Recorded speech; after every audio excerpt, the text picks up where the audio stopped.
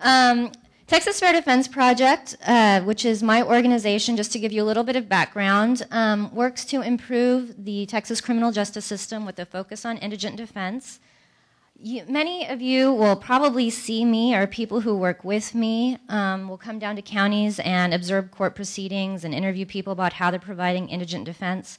I'm mostly providing this background because we don't just sue counties. We are mostly doing research and publishing sort of public information about how indigent defense is working. So most of the time, if you see me in your county, we're just really there to find out what's going on.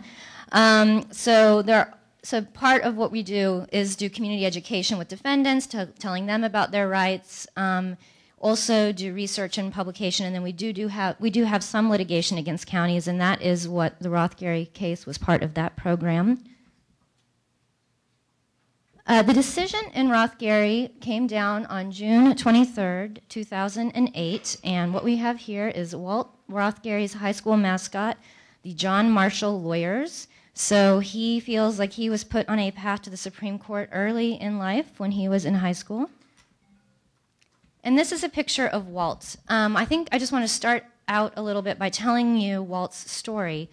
Walt was a property manager who moved to Texas in the summer of 2002.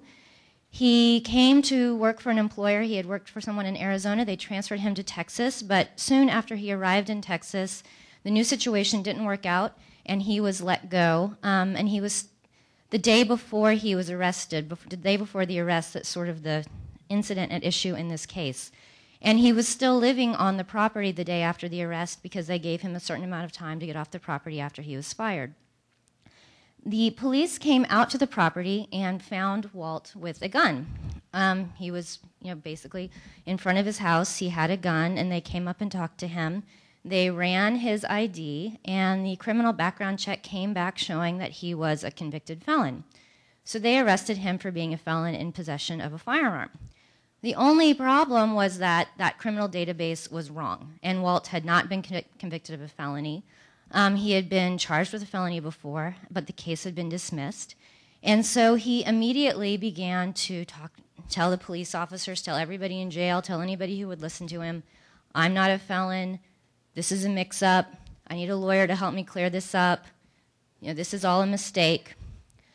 But because Walt's wife was able to post a small surety bond for him, the county did not appoint a lawyer to him because they were operating under a policy that said if a person bonds out, we'll wait and give them a lawyer if they're qualified after indictment. And so, Walt was not, under that policy, did not receive a lawyer because he bonded out within a couple days of his arrest. There was about a 6-month time lag between when Walt was arrested and when he was eventually indicted. During that time, he wasn't able to find a job. He had just moved to this community. He had just lost his job. Everybody in the community knew that he had been arrested for this and thought he had a prior felony conviction, and that they knew he had been arrested for being a prior felon and conviction of a weapon. He interviewed for a job once where they even had the local news story about his arrest tapped up on the kind of corkboard behind the person who was interviewing him. His family lost his car. They were unable to find a place to live. They ended up basically swapping some ranch work for free housing for someone outside of the county. He tried to do day labor for a while, but he was too old and really not in good enough health to get consistent day labor work. And so during the 6-month period, he basically went from being, relatively financially stable family to not having any housing, not having any transportation, not having health insurance, and really being in a hole that to this day he has not dug himself out of in terms of the debts he accumulated. He was finally indicted about 5 months after his arrest, and they sent out a warrant for him because the judge increased his bond. He was brought into jail on the increased bond and again asked for a lawyer. This time he spent about 3 weeks in jail before he got a lawyer who was able to get his bond amount reduced. And then pretty quickly after that, the lawyer was able to show that, yes, in fact, this was all a records mistake, and he had never had a prior felony conviction, and that the charges were without merit. So the suit that we brought looked at, was Walt entitled to a lawyer during the 6-month period? while he was awaiting indictment so that he could have had the charges against him lifted at a time before his financial situation kind of got as extreme as it did, and that would have allowed him to avoid the 3 weeks incarceration he had when he was arrested after his indictment. So the questions that the Supreme Court looked at, the main overarching question is, does an Article 1517 hearing or magistration in Texas mark the initiation of adversary judicial proceedings with the consequent state obligation to appoint counsel within a reasonable time after a request for assistance is made? The court answered that yes. So that is now the sort of under the court's ruling, when a person goes before a magistrate for a 1517, it's now clear that that is when a criminal case against them is deemed to have commenced. And then the court articulated this in general terms that will be applicable to other states, so other states can find the point that is analogous to the 1517 hearing in their jurisdiction and apply the Rothgery rule to their situation. The court also looked at some sort of sub-questions related to that overarching question. And this one is related to how the Fifth Circuit decided the case before the case got to the Supreme Court. The Fifth Circuit had said the point is not 1517, the point is whenever a prosecutor becomes involved in the case or aware of the case. And in the Fifth Circuit's rule, that could have been before indictment or after indictment, but you had to show some sort of evidence that the prosecutor had looked at and screened the case before the Fifth Circuit thought that a criminal case could be deemed to commence. And that was based on sort of this idea that only a prosecutor, that the prosecutor is the person primarily charged with initiating criminal cases in most states and certainly in Texas. So the court looked at, well, does the right to counsel attach at a 1517 hearing even if the prosecutor is not aware of the case or even aware of the arrest? And the answer to that is yes. So no matter when prosecutors actually get cases in your jurisdiction, that doesn't matter for the purposes of determining when the criminal case begins and when the right to counsel attaches. It's when that person, it's looking at the effect on the defendant when the defendant is brought before a court and held over on charges. It's not looking at which state actor within local government is involved in that. It's looking at what's happened to the defendant and what posture is the defendant in.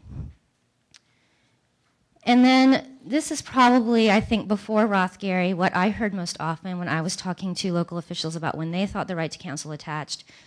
Lots of people argued to me that they thought the right to counsel did not attach until indictment. And the court also looked at that issue specifically. Is an indictment required before the right to counsel attached? And the answer to that is no. The court said they had resolved that several times in the past. And that they were going to stay with their precedents that said it attaches prior to indictment if the person is brought before a magistrate for an initial appearance prior to indictment.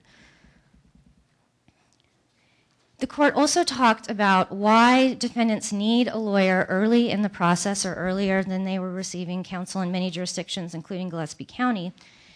And they focus on the fact that you don't just need a lawyer to show up with you at trial, you need a lawyer to help you get ready for trial, to help you prepare for other critical stages that may precede your trial. And you also have a right to counsel to help you prove that you're innocent, as Walt was. So I think the practical questions that counties are asking after Rothgery was, okay, that's fine, but what does that mean? When do we have to give people lawyers? What is this new time frame? How quickly do we have to appoint a lawyer? Under federal constitutional law, there's not a clear answer to that question even after Rothgery. The court just says that counsel must be appointed within a reasonable time after attachment, after the 1517 hearing, to allow for adequate representation at critical stages before trial as well as at trial. So within a reasonable time, but it's not telling you whether that's 1 day or 3 months. And then there's also other Supreme Court case law saying defendants are entitled to counsel to help them prepare for critical stage proceedings. So it's not enough to just have a lawyer show up with them at a critical stage. They are entitled to counsel to help them prepare for that, and even to decide whether to undergo critical stages. The case that I have cited there, Estelle v. Smith, is a case where a defendant was requested to submit to a psychiatric examination prior to indictment, and the court said that he was entitled to a lawyer to help him decide whether to even submit to that procedure and to make that decision to whether or not to submit, and not at the time of the psychiatric exam itself, but before that.